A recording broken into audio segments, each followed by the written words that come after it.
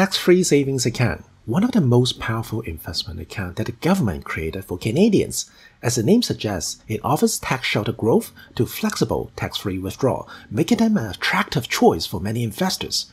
However, it's important that you know the rules, otherwise you'll end up paying more penalties. In this video, we'll examine 5 case studies of people who didn't use their tax-free saving correctly and how it backfired on them.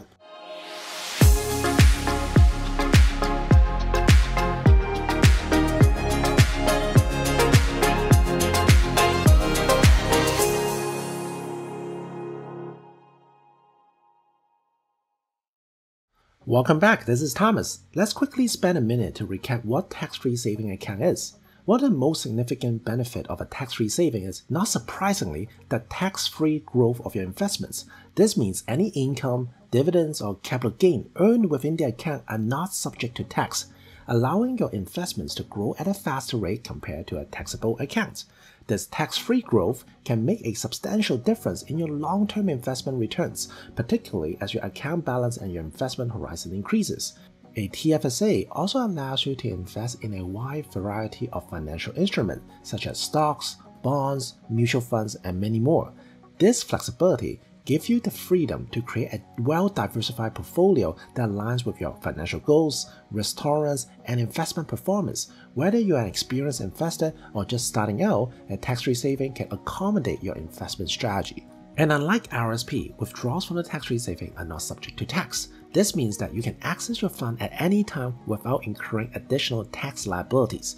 This feature makes a tax-free saving attractive options for those who want to save for both short-term and long-term financial goals, such as emergency fund, home down payment, or even retirement.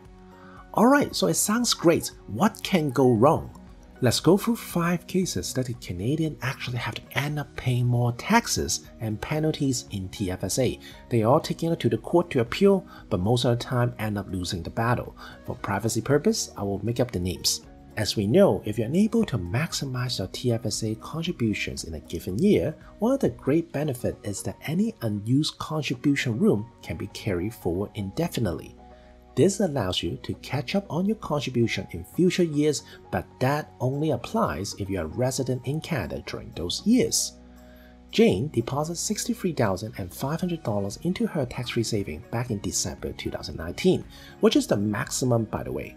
Neither the bank nor the advisor knew that Jane declared non-residency in Canada for 3 years.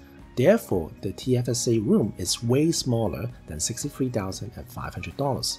The CLA sent her an educational letter informing her of the overcontribution, but she did not receive it until July 2021 due to being out of the country during the global pandemic. Upon learning about the overcontributions, Jane immediately withdrew the excess amount. However, the CLA said, "Hey, it's too late. Jane, you overcontributed for 2 years and we're going to penalize you plus interest." Now, of course, Jane made her appeal, but the CLA denying her request forces Jane to appeal to the federal court.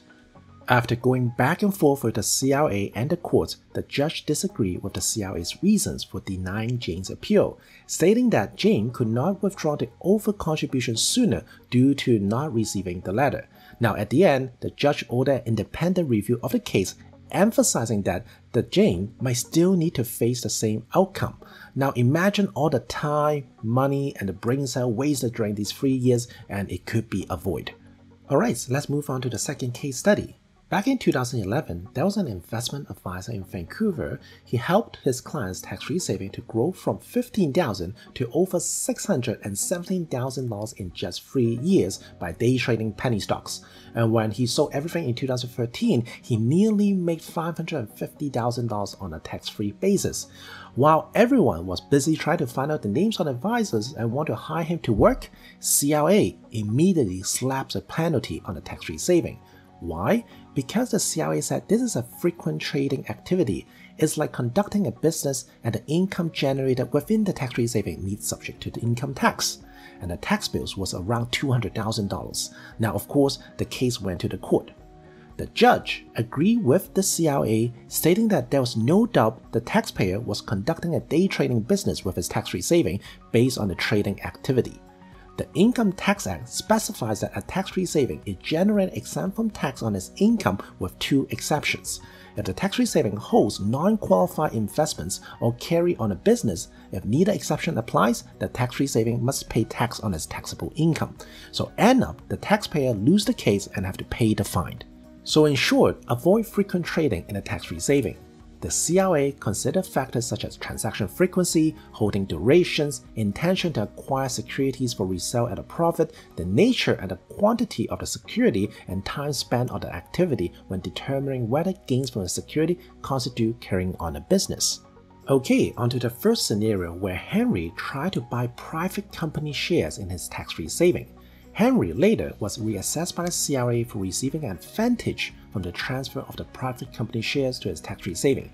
He argued that 100% penalty tax was not right, as you can have a company share in the tax-free saving, and he took it to the court. And what's the result? First, Henry lost the case as the court said that the intention for those private company shares is very questionable and thus not eligible to be withheld in the tax-free saving for tax advantage. Henry did appeal the decisions to the federal court, which is likely to hear the case in 2023. It's crucial to be aware of what you are buying in a tax-free saving account. If it's something not widely accepted, then please triple check with all the professional parties. This case involves the information from the CRA My Account sections while trying to determine the tax-free saving contribution limit. Back in January, Mary from British Columbia wants to contribute to her tax-free saving, but she forgot how much tax-free saving room she has. So she went to the CRA online and checked her room. But the problem, however, that the CRA online is not updated in the real time, and usually this number don't get updated until April or May. So when Mary logged in January, she thought she could still contribute $20,000, where in fact she could only do $6,000. Therefore, CRA sent her a letter and also with a fine as well too. And later in the year, they also denied Mary's appeal. Now, Mary was pissed and took the matter to court. So how did it go? When it went to court, the judge acknowledged the taxpayer's argument of making a reasonable error, but ultimately concluded that the CRA's decisions not to waive the penalty tax was reasonable. The judge stated that under the Canadian tax system, Mary are responsible for understanding their tax-free saving accounts and the limits. The judge's decisions upheld the penalty tax. This case serves as a very important reminder for all of us to be diligent when managing our tax-free saving contribution. The Canadian tax systems rely on us to understand and comply with the Income Tax Act. Again, always double check with your tax-free saving contribution limit and be cautious when relying on the CRA My Account sections, as the information displayed may not be updated in real time. The last case is about John finding himself in a challenging situation after over-contributing to his tax-free saving in both 2018 and 2019, resulting in penalties. So how did that happen? Back in 2018, John had $42,500 of tax-free saving room available, so he maxed out the room. And in mid-2018, he took out some money from his tax-free saving for his project. The project didn't go through, so he contributed back to the tax-free saving. Guess what? Because he already maxed out his contribution in that year, any additional deposit will consider over-contribution regardless if you took out the money or not.